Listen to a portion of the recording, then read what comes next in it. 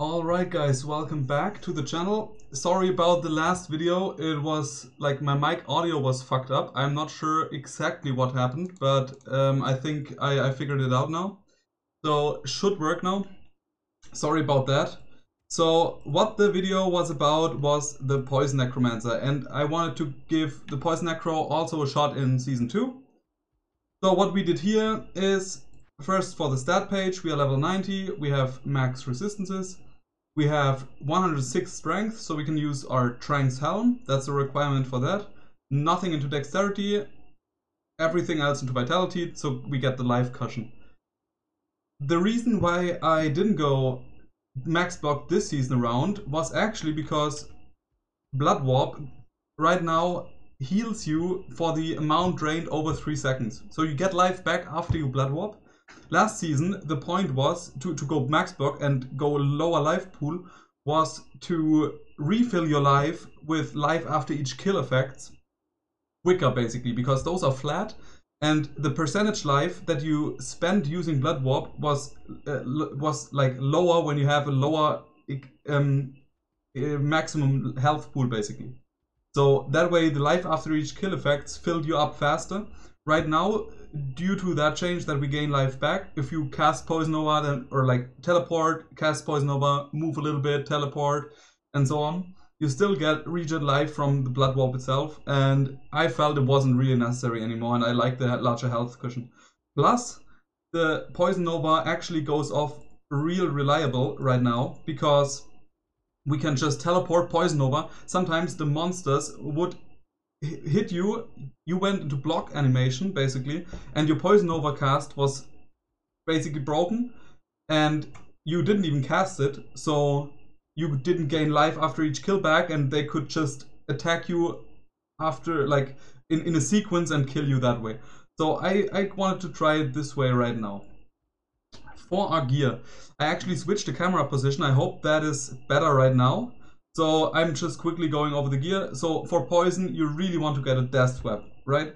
Because it gives so much good stuff for you. I only got a +1/1, sadly. That one I even dropped, so I'm not sad at all about it in general, but it would have been nicer with a +2, obviously, +2 to poison and bones. And I threw a puzzle box on it because I was a pussy and didn't want to corrupt it. But I threw a puzzle box on it and it just turned out to get 1 socket, so I was pretty unlucky there.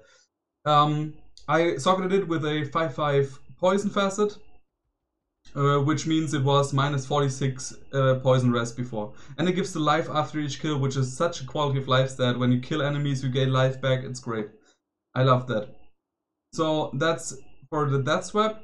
Then we upgraded our Trank's Helm and armor, our chest piece. So we have a +1 all skills Trank's guys, which I threw a puzzle box on as well. And oh no, I think I bought that one socketed actually. So that one was bought one socketed for like around 1.52 high runes, I think. For the armor, I bought it as clean +1, and I threw puzzle box on it, and it got 2 sockets basically. So I got 2 perfect topuses in there for the magic find.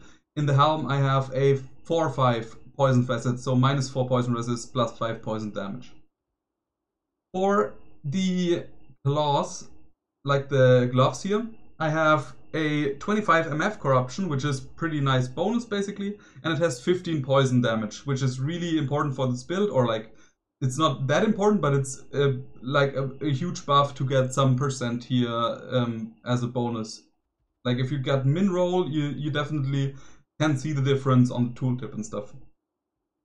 For the Trank's belt and offhand, like shield, we only have the basic ones. So I really want to get those with some corruptions or even sockets to put poison facets in, or like put, I don't know, maybe an Istrune for more magic find or something. So yeah, we'll see about that.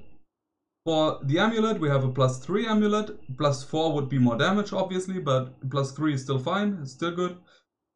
War traps, 49 ones that I found really good. And then we chose 2 wisp projectors. Heart of the Wolverine is 1 on both of them. I don't care about Heart of the Wolverine though in this build. This build only profits from the plus skills. That's basically why we have those rings. And the lightning absorb and the magic find are the bonus basically on the ring.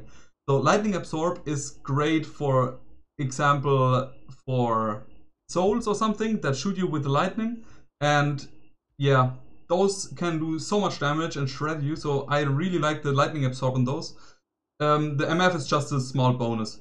For the bone build, like, it was way more mana intensive, I want to say. So I would recommend going for Stone of Jordans for the bone build. But for the poison one, we gain mana after each kill from our Death Swap, so we don't really have any mana problems. That's why I chose to go for Wisp Projectors, because of the extra bonus stats, basically. I'll go to the charms real soon. For the Merc Gear, I still have the same Merc Gear as with the Bone Necro, like Insight, Hal's Mask for Leech and All-Res, Dark Glow for the maximum resistances, String of Ears, and 2 Saigon set. I could go for way better Merc Gear, for sure. And Insight isn't really needed because we have this mana after each kill. So we could go even without Insight. But yeah, I just was lazy until now and just didn't upgrade him at all. So I might just do that sometime. But yeah, Insight is still really nice to give you some more mana regen, right? So it's like, okay, for the quality of life. For our skillers, we have our charms in general. We have poison bone skills all the way, everything clean except for this one. This one has 5 strength. Those I want to upgrade still and get some plus life or something. That would be great, or some FHR, or yeah. Plus the run walk isn't really needed because we can teleport so easily, but yeah. For the charm, we have a Geats, which is pretty low rolled, right? 31 MF is kind of nice, and 10 reduced vendor prices is really low, so nothing too special here. For the charms, we have some MF charms. This one is nice with Fire Res. We have some life charms and some lightning res that I need. That's about it for the charms. Then we have 1 torch, which I bought for around 1 high rune or something. It's 13 all res, so pretty low one. But yeah, around 1 high rune if you get a low one, I think you can find some torches for that. And the Annie I got from Lucky Luciano, I think is his name. He does any services on his Twitch stream, and yeah, he's a really reliable guy. Yeah. Oh, we got connection interrupt. Let me see if I can just rejoin a game real quick. But yeah, I would definitely recommend you guys to check out his stream, Lucky Luciano. He is a really nice guy, and yeah, I would recommend his services every day. So yeah, he even got me like one of the best Annies that I even got in my life, I think. It's a crazy good one. It's like 49 and 18 all res is really nice. I can't complain about that. So yeah, that's about it for the gear. For the skill tree. So this time, obviously, we will still max out Desecrate, Poison Nova, and Poison Dagger, because those are our main damaging skills. So Poison Nova is for clearing, Desecrate for single target. Desecrate tooltip is around 35k right now, or 34.5, and Poison Nova is around 17k. Although Poison Nova is over 2 seconds and Desecrate over 3, so it's not that big of a damage difference, right? So you need to keep that in mind. It's not that big of a damage difference, even though the number itself shows a bit like a 10k difference almost. But the number, or like more than 10k, sorry. But the number of seconds is also relevant, right? And Desecrate still deals more DPS itself, but it's not that much. So for single target, we want to go Desecrate, or for packs that have a Fanaticism aura or Might aura or something, when you see that, you should probably just Desecrate instead of jumping in and Poison Overing, because you risk dying, but yeah, that's about it. Then we want to have Blood Warp at 0.2 seconds. And I have it like at 32 because I didn't plan with all this plus skills that I got. So I should respec in the future pretty soon. But yeah, we want to have Blood Warp at 29, at least for the 48 breakpoint it is. I'm not sure about the 75 FCR breakpoint, because that way, with 0.2 second cooldown, the cooldown is already refreshed when you finish your second cast, basically, or when you start your second cast, for example. So you can still teleport non-stop, with 0.2 second cooldown. So I recommend going for that level 29 on the Blood Warp. So you have the 0 second cooldown basically, or yeah, feeling like a 0 second cooldown, and it's really smooth then. I love having a teleport skill that is there on demand and not having to wait like half a second to teleport again. Then we did go for curses this time around, and I have lower resist at level 29 here. Like the plus skills don't count for the effect of lower res, right? So we have a minus res all of 42%, which is really good, I feel, because like poison immune monsters have a resistance over 100%, and you can break it with lower resistance if you can get this over 100% resistance below 100%. So the value for immune monsters is halved though.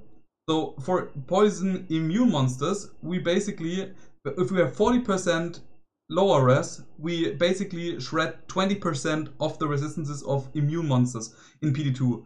In usual D2, it's 1/5 of this percentage. But in PD2, it's half of it. So with 42%, we can shred poison immune monsters that have up to 120 poison resistance. So I would recommend going for some kind of threshold there. Either going for 30%, so you can shred 115 monsters. I'm not sure if there are any or many monsters with 115, but there are still some that have 120, and we really, there's still some poison immunes, right? You can't shred all of them, but it's way more reliable to have like at over 40 here, so we can shred even those with 120% poison resistance. So good, that's nice. Because we invest into those curses, I didn't have enough points to go for golems. I think I would have gone for golems, but we are going for revives now. Those don't need to do damage for us, they just need to tank basically. With 1 point, or I have 2 points right now invested into revive, we start basically with 3 monsters, which is better than last season, because last season we would have only gotten 1 revive basically. So right now we have 3 revives, which is already kind of nice. I like that also for Ubers. I think I will do some Ubers pretty soon on this guy. And revives are way better for Ubers because they tank more damage than golems. You don't need to resummon them as often. Alright, let's just quickly go for a chaos run to showcase it.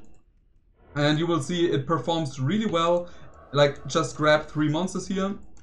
And it performs really well because basically everything is a one-shot that is not a rare or a champion pack. And even some rare and champion packs who we still one-shot with a Poison Nova. Like here is a Fanaticism Aura, and I will stay back and cast Desecrate, so I don't jump into that and get one-shot basically by all this physical damage that comes in. So yeah, we can basically just teleport around, one-shot everything. Jewel dropped, I will pick that one up. And yeah, so what's also to notice that with, like, I would have gone golems because the quality of life of the golem AI feels better, or like not really AI but golem mechanics. So when you teleport, golems just run at your enemies after you teleported, right? Oh, there's a... okay, no.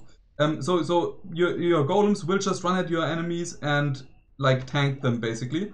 For revives, as you can see, if we teleport, they are stacked on top of me and they can't move by themselves except when I move. So when I move out, they can also move, and that's basically a little bit worse of quality of life, because if you teleport, you basically want your minions to run at your enemies and tank all those hits from them. But what you need to do sometimes then with the revive build is to teleport forward and then immediately run like 2 or 3 steps back, so your monsters grab the aggro. Oh wow, we got a new Geats. Give me a second, I need to check this one. Nope. I think I'll pick that up with my other Necro after the video. But yeah, so only a 20% Geats that was. So you still want to just run a quick back, like a step back, and yeah, let your minions gain the aggro of the enemies. so you don't need to be worried about tanking all those hits. But yeah, Poison Nova is like such an insane clearing skill, right? So I shoot 1 Poison Nova in each pack basically. Sometimes 2 because you oftentimes don't hit all of the enemies. But yeah, it's crazy at clearing and does crazy damage. And also for Ubers, it still is really good because while the Ubers are poisoned, they can't regenerate life. Which usually you work around that with open wounds, so they can't regen also when they have open wounds applied on them. But for this build, it's really good to just have some revives to tank for you and poison your Uber enemies and yeah, shred them down this way. So it just takes a while, but your revives, probably you still need to resummon them from time to time. Go out of Tristram and go back in. But yeah, so that's like one of the most reliable builds I have done Ubers with actually. But I haven't done Ubers that much. So take that with a grain of salt. Probably some kind of, I'm not sure if Smiters are really good in D2, but some kind of Paladin or like a Sealer or some kind of Fury Druid or such would have an easier time with Ubers. But yeah, the Poison Necro I felt like was really decent too for the Uber kill. And single target is a little bit worse than the bone version, definitely. So as you can see on Diablo, my Merce just died, okay. So as you can see on Diablo, he takes a little bit, but he still gets killed after some time. So that's pretty cool. That's my take on the Poison Necro right now. I like to go with the revives this time around. Like I said, it's pretty nice. I will respec to hit that 29 all skills on the, or like 29 skills on the Blood Warp to go more points into revive and get more revives. But yeah, that's about it. Thank you guys for watching. I think I will come up with some more content of like loot that I find in maps or something that I will showcase you. And yeah, so stay tuned for that and hope you have a good time, have fun. See you soon. Bye bye guys.